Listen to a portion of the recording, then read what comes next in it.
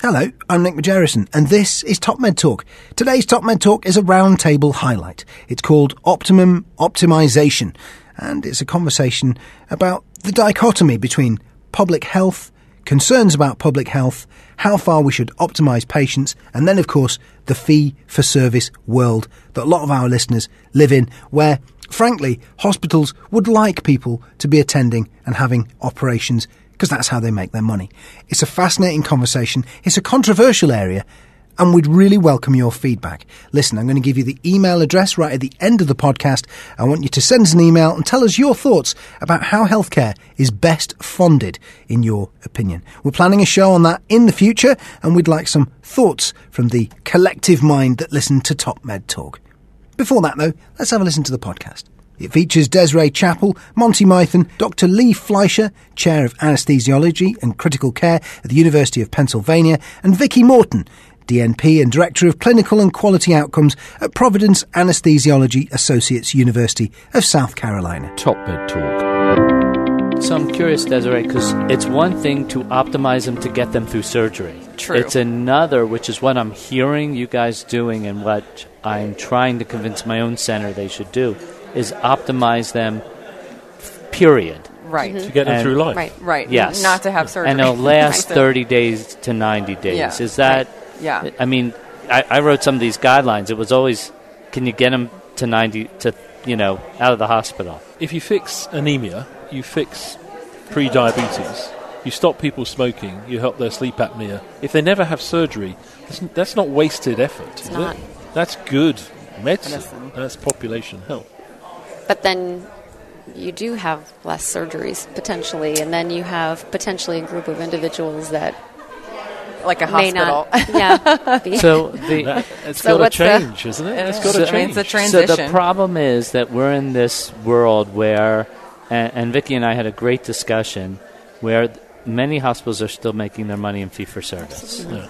So they don't want us to cancel cases. They don't want less surgery, although they don't want bad outcomes, really bad outcomes. So the question, I have is, how do you start the conversation today to say, if you are looking better, and I understand your hospital's looking better, how do you support us increasingly? Because if not, why should we do this and lose money? You don't have to necessarily gain, but you can't lose. Right.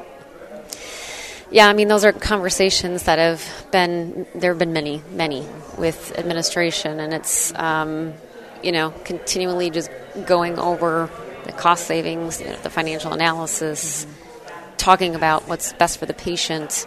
I mean, I'm really fortunate where I work, and even though I work for an anesthesia group, we have a fantastic partnership with our hospital system and great team of collaborative individuals, and they do see the benefit, and I think they are willing. But why aren't they paying for part of you? Again, I've been in this role now just over a year, and really when I came in, the program was very small, and now it's huge, and 6-7 hospitals participating. They're getting it, and they've made it a corporate initiative, and they're coming around with that. So like many hospitals, we have an ERAS collaborative that's a surgeon and anesthesiologist are running, and I've already started socializing with the system that it is very expensive to not have them in the OR. I'll pay for it today, but there's going to be a point in time. I mean, one of the points I made during my presentation today is that going forward, we have to start changing the narrative. I mean, when ERAS first came and we were trying to, it's all about length of stay, it's all about cost savings. We're still in a fee-for-service world. That's the reality right now. And so that's not the narrative that you need to have with, key stakeholders. It needs to be some of these other issues. And won't ultimately patient power, the consumer, the customer get a grip on all of this?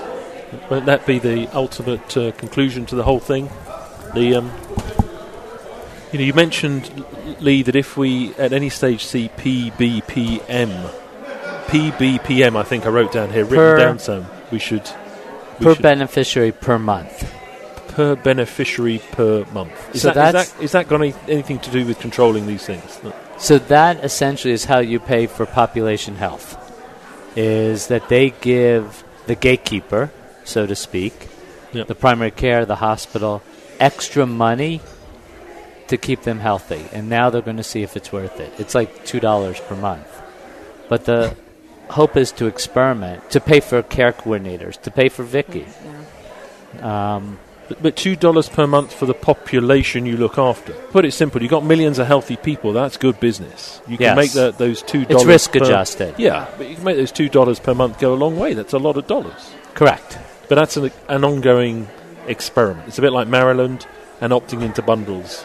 Yes. So, for example, we have... we take care of millions of patients at Penn, but we're responsible for 100,000 lives. Right. That's it. Yeah. Not the millions that come through our doors. And I've got one last, if I may, Desiree. All right. I wrote down here, MedPAC votes 14-2 to junk MIPS. What does that mean? So, Congress set up an independent body to advise them on payment. It's called MedPAC, the Medicare Payment Advisory Committee.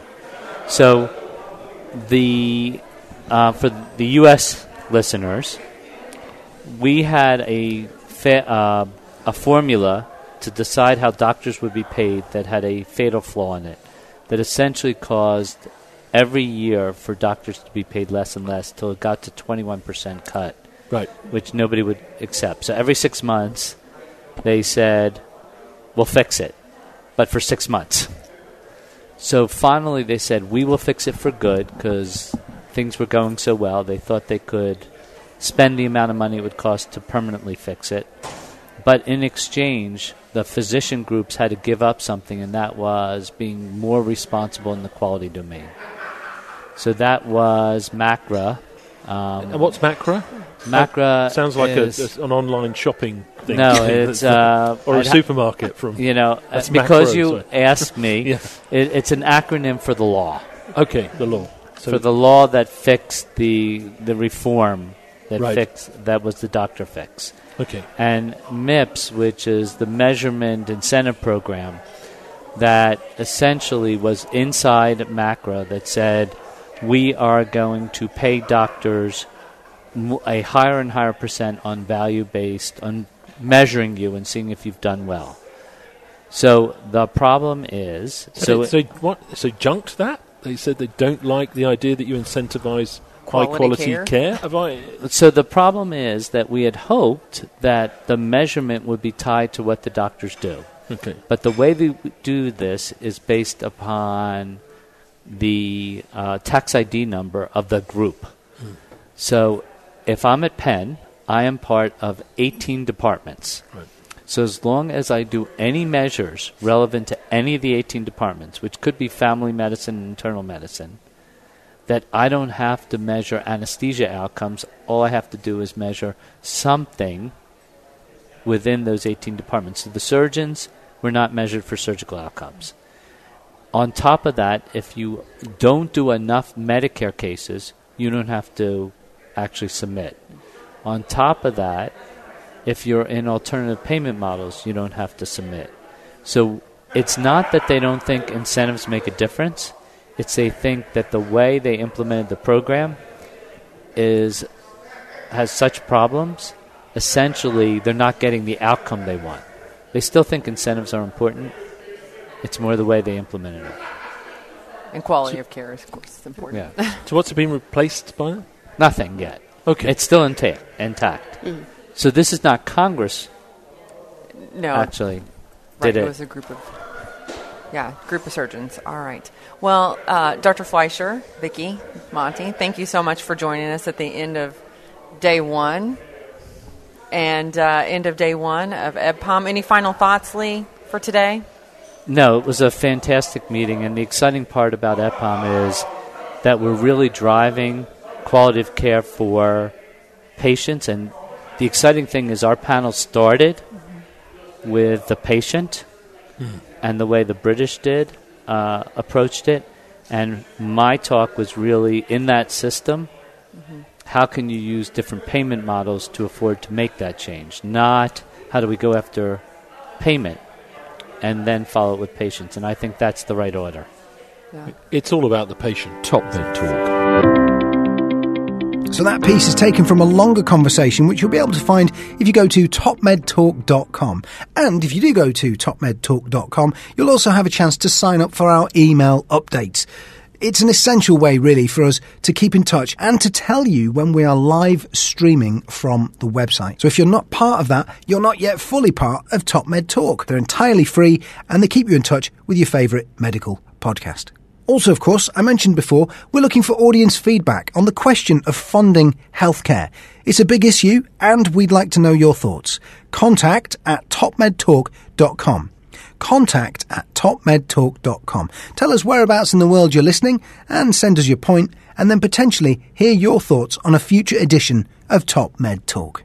Also, of course, you can meet the Top Med Talk team. All you need to do is go to the EBPOM website, ebpom.org. That's ebpom.org/meetings. Once you're there, you'll find a list of all of the events that we will be in attendance at. Our next big event is between the 28th and the 30th of September in Chicago. That's EBPOM USA, the Chicago Masters Course, Perioperative Care Practicum. Between the 28th and the 30th of September, ebpom.org for more details. That's ebpom.org.